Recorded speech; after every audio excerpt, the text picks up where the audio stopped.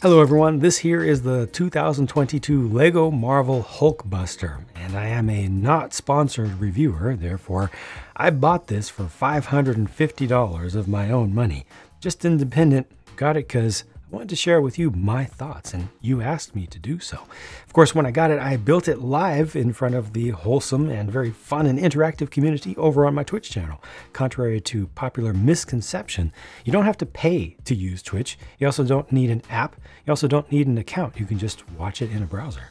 Now, obviously, the big deal with this is its size. Not only just the height of over 20 inches or 52 centimeters, but the total mass, the visual weight of it, and just the impact of being in the same room as it. This thing is as large as a small human child, and being bipedal and, roughly human shaped, it really has that impact of being, whoa, there's a person there. What? Oh, it's not a person. Okay. But interestingly, the completed set is not that heavy. It's not nearly as heavy as you would expect for its size, because almost every major component of it, every major sub-assembly is hollow. And I mean that literally from head to toe, and most of it in between. That's not a complaint though. That's not saying something against this. I actually really liked the build experience of this, and I like the engineering of it. It feels very good to me. It's not solid, but it holds itself together well enough. It doesn't feel wobbly. I'm not worried about it falling over. None of it felt finicky as I was putting it together, with very, very few tiny little exceptions along the way. LEGO has made probably some of its biggest strides in design and engineering with how they are able to build things for the sake of instructions and how they're able to structure the instructions. The bigger and bigger sets are getting easier and easier to build. And no, I do not consider that to be a bad thing, because most LEGO fans and most folks that they're trying to get into LEGO or back into LEGO with the whole adults welcome push and everything are not super fans, are not super technical, are not in need of the most complex, most difficult assemblies. They want to spend some hours putting together a LEGO set and then be done with it and be able to look at it, play with it, pose it, or whatnot. I do not agree with the most elite of LEGO fans who believe that everything should be designed just for them, to the detriment of casual fans, because as in most hobbies, casual fans of LEGO are really the core of it, are the most important and by far the largest group, even though much of the innovation and really pushing the hobby forward and being major ambassadors for the hobby, most of that does come from the folks who are most into it, would be considered the elites. But this is right as far as how it went together. As far as I'm concerned, the build experience, this is right for what they're going for here. This should be something that should be welcoming to newcomers and folks who've only done a small number of sets and want to take on a really big one as a challenge, to have a big display piece. And it works well for that, with some exceptions. The biggest problem with this set for both casual and serious collectors, I believe, is what I talked about already at length when this was first unveiled, when I did my coverage of the initial photographs and official renders of the set. The proportions of the torso just aren't right, and also the ankles are much too thin when you compare this to the movie model or you compare it to movie accurate models. And a lot of people point to the fact that this was designed with a very specific gimmick. It was designed to hold the large scale Iron Man action figure inside of it, and that is what caused all the problems with the proportions. Part of that is right, part of that is wrong, because here's the thing. All this here that I have problems with the chest, basically the pectoral muscles being way too high, these being too low, these little gold bits being too low, these gold bits up here being much too high and much too short, all that is just fascia. That's just stuff on the surface. Inside of this is the cage. We'll look at that more closely. Inside of this is the cage. Inside of this is where the large action figure gets held. That's all taken care of. The problem is just with all this surface level stuff. They needed to draw on this surface level stuff more accurately with the correct proportions, and they just didn't. It's easy enough to change that out to make it look more like it's supposed to, even if the overall shape of it has to be a bit boxier than the movie model actually was.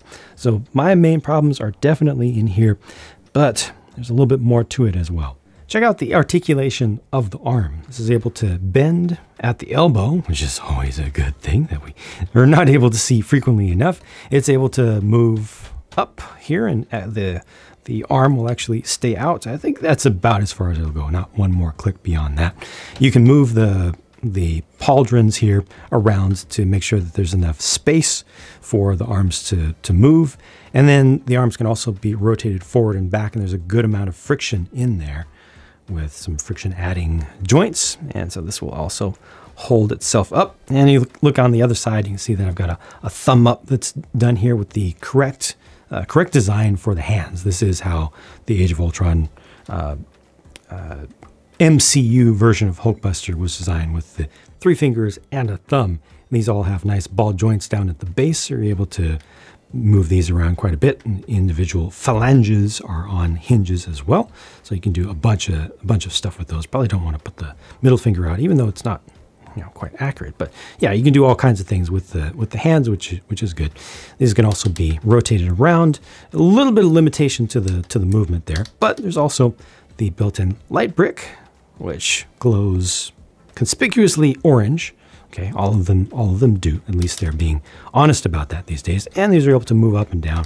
So if you rotate it around this way, then you're able to angle up and down at the wrist as well. So those are the main points of articulation in this. It has no articulation at the waist. This is all completely solid here, except for like just add-on pieces for the sake of looks, but none of this is going anywhere.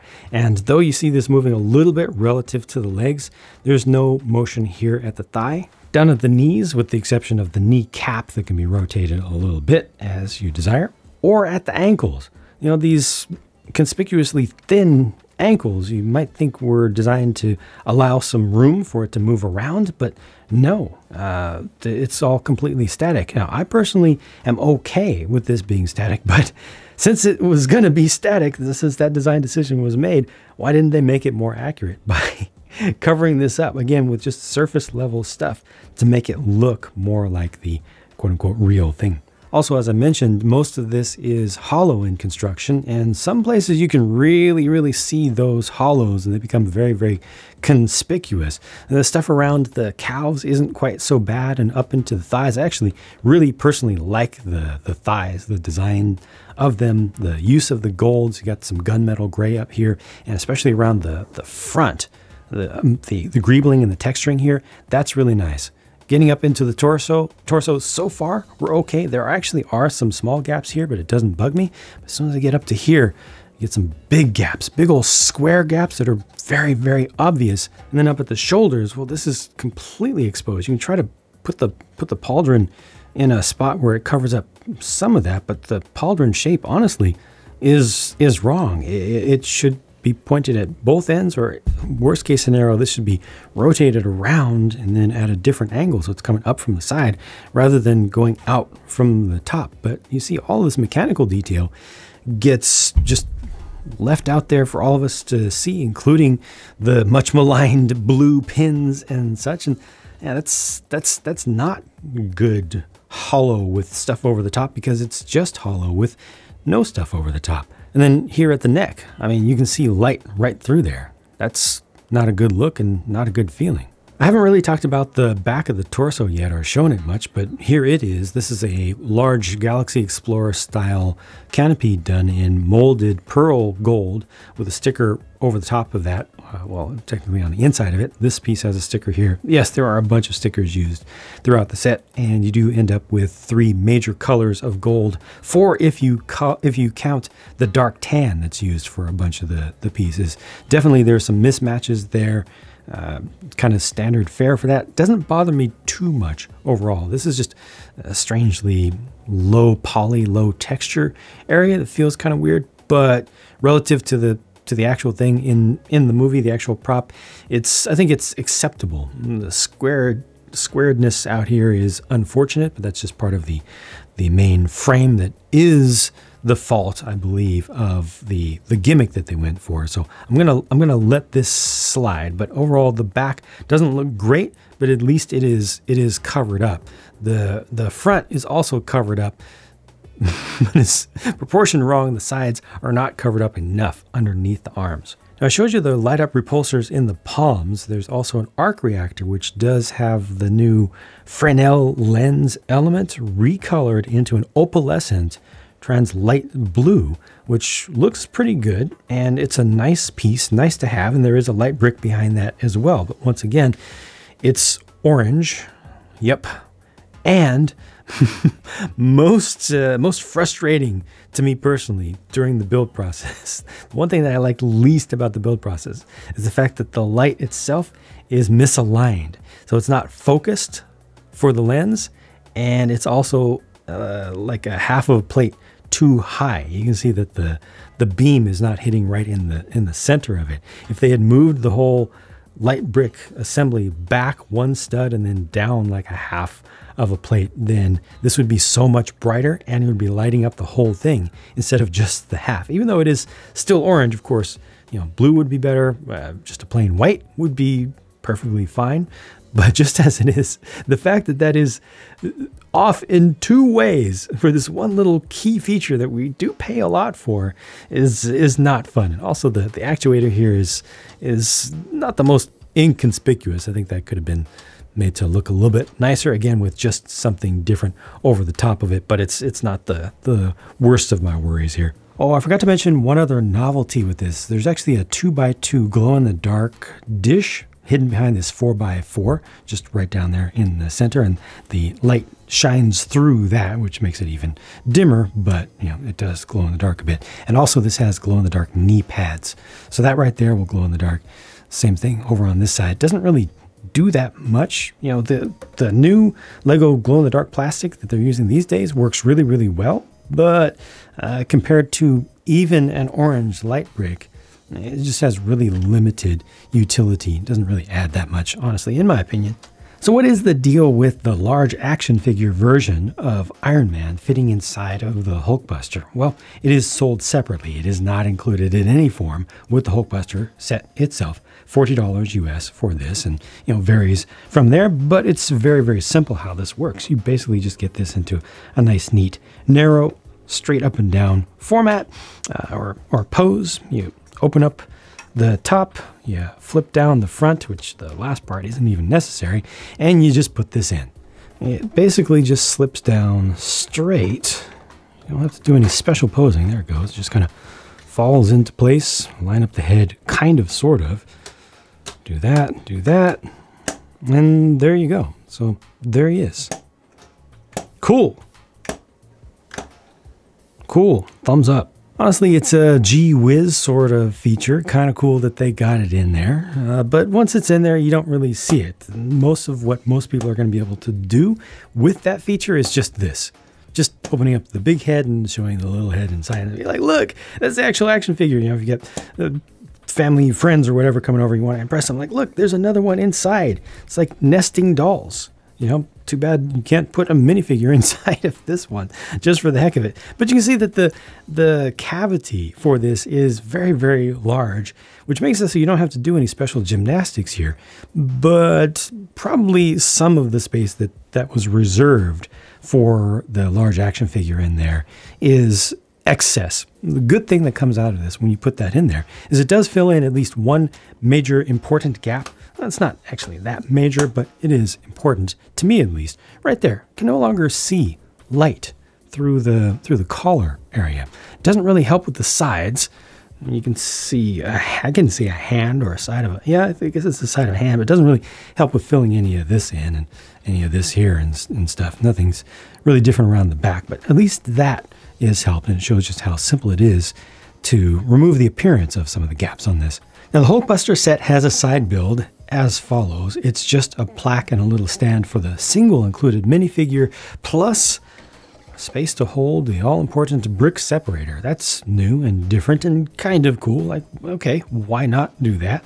It's fine. happy with that. This plaque is still a sticker. Maybe one day they'll make all of these with prints. They promised to do that with future Ultimate Collector Series Star Wars sets. It remains to be seen if they'll do that with all of them on the whole across all themes. I don't think there are any mistakes. This time they usually do make mistakes though. The minifigure is exclusive as superfans have demanded, but unfortunately it's not a particularly interesting exclusive figure. It's got an exclusive torso print, but reuses the same Tony Stark double-sided face. And you can see a little bit of the secondary face showing up behind the hair. Maybe I can hide that a little bit better here. Does that line up? Now you can still see some of it. The print that is there, like that is good. That is good, but it really could have used for such an expensive set. I think it could have used at least some arm printing. You know, I think that would have been reasonable to honestly expect. I'm not super entitled myself. Like I usually don't feel like Lego owes us X or Y, but in this case, only one minifigure included with this, even though it's not a minifig included set or focused set, minifig scaled set. If you are going to include a minifig, make it really good. This one just isn't.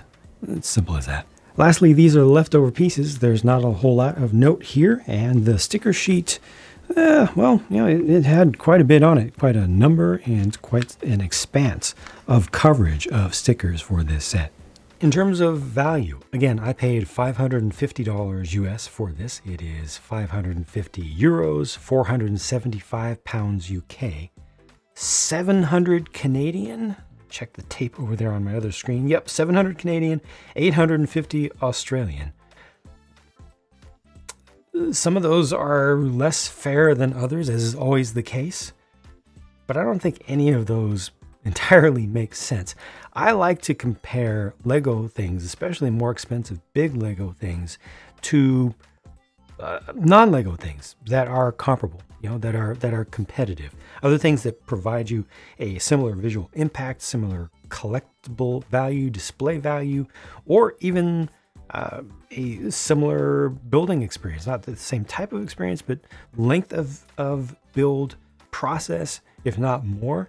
And there just really isn't anything that I can compare this to competitively. The closest would be the large-scale Sideshow Collectibles version of this, movie-accurate version of this, which is almost as tall, not as massive overall, but almost as tall. But that, when it first came out, was already $100 US more than this. And since then, it's gone up significantly. I think it went up to 850 US, and the last time I looked at is the most recent prices I can see are like 1,200 new. I don't know if that's technically aftermarket now, but like it started significantly more expensive than this and has only gone up since then.